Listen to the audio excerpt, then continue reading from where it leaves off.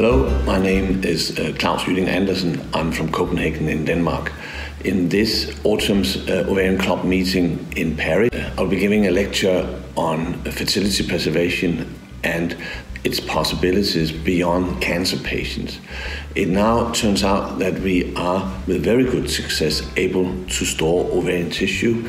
We can maintain the organ function, the creation of preovulatory follicles when the tissue is replaced. And this opens up opportunities beyond just looking at fertility. Also, the endocrine function of the ovarian tissue is of interest in many different circumstances, and it may be able to postpone POI for those who are at risk of entering menopause too early. And there's a lot of other indications which I'll touch upon in my presentation.